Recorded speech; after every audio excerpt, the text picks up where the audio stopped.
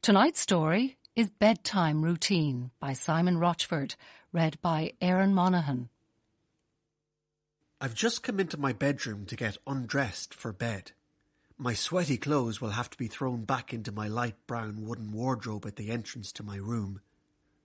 Although my wardrobe door is barely hanging on by only one hinge, and my clothes are all messed up inside it, I can't help but think that it's a good bedroom for a 13-year-old fella like me.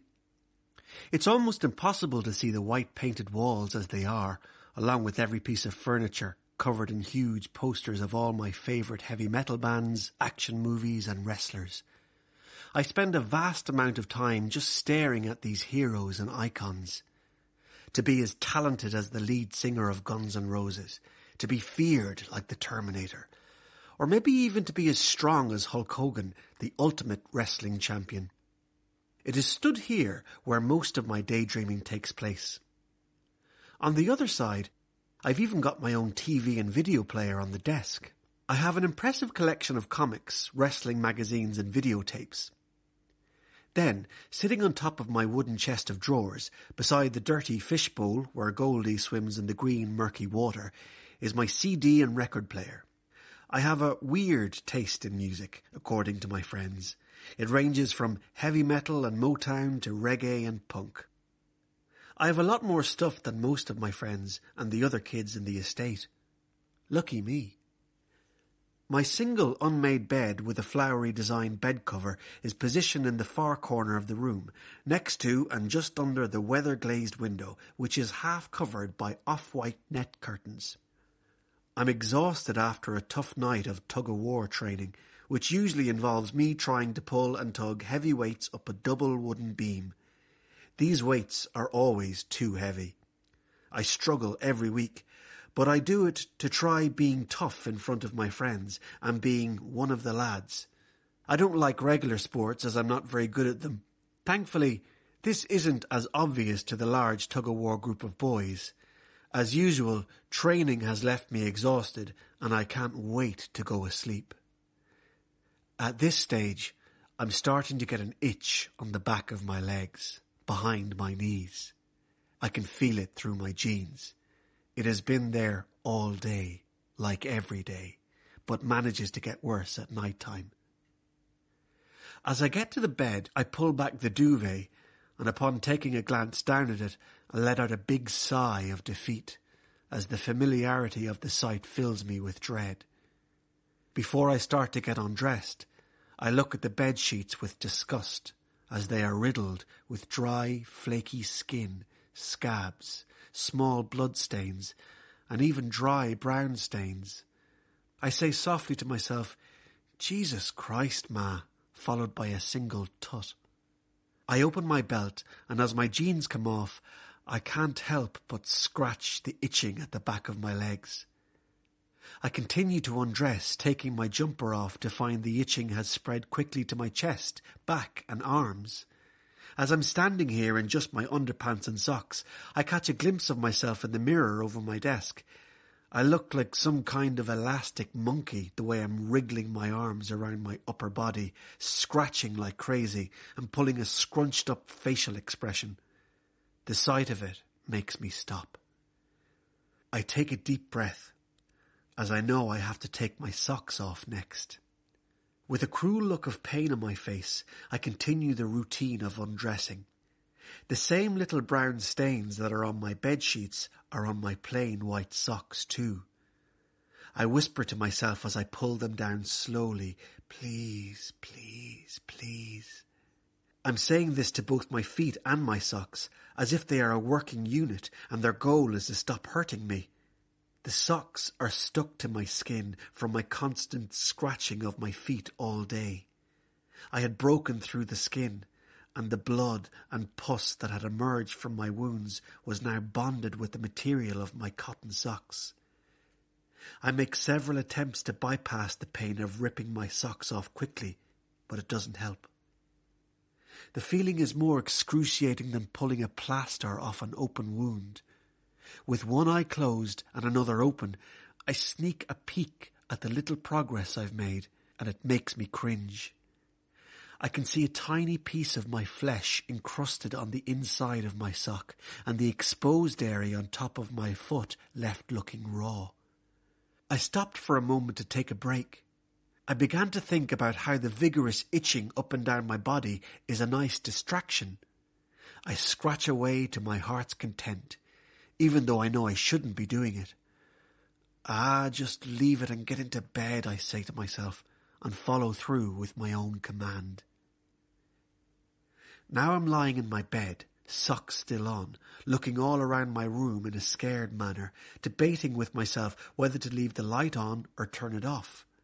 After a brief scan of the room, yet again, I got up, turned the light off, and returned to bed. Just as I did, I mumbled to myself, "Please let me go asleep quickly."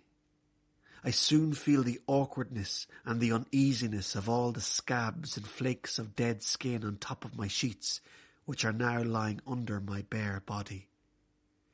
It almost feels like sleeping on a combination of jagged pieces of tinfoil and biscuit crumbs. But not only that, it reminds me over and over again of the utter state my poor skin is in. I can't help it. I begin to scratch my legs and behind my knees. Now it's spread to my wrists and feet. Here I am, lying in bed alone in the dark, rubbing the skin of both wrists together up over my forehead. The dry skin is falling onto my face like snowflakes. I rub my sock-covered feet up and down against one another, and over and under each foot, trying hopelessly to rid myself of the itching. The sounds are like a saw tool repeatedly cutting through wood. Although I'm a virgin and have never done anything more than just kissing a few girls, the routine of my scratching has me letting out words like "ah yeah" and "ah" in a pleasurable tone of voice.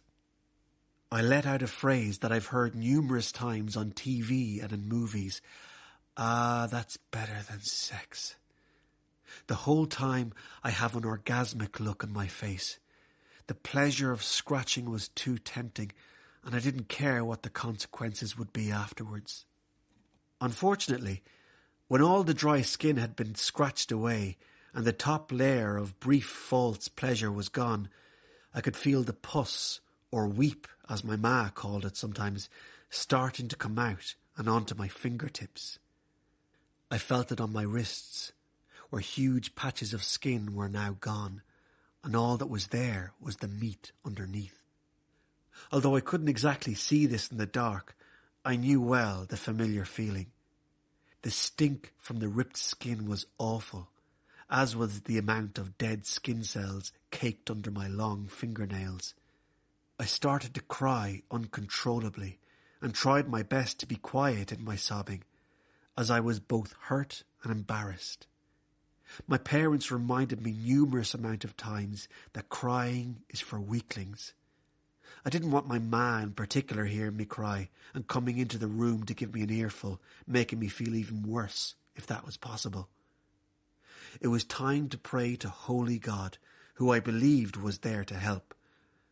With a fragile sigh, I began, "Please, God, come down and help me. I'm begging you, please. Why are you doing this to me?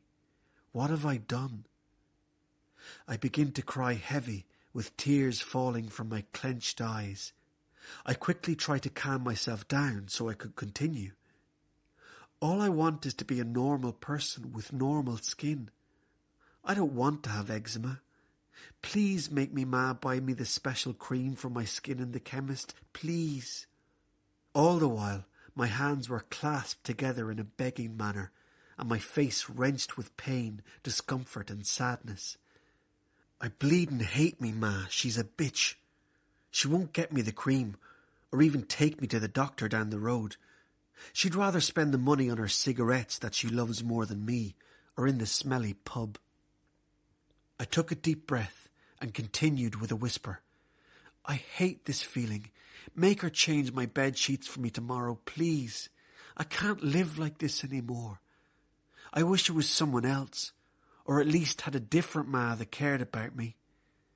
Then, clasping my hands tighter, I give my final request.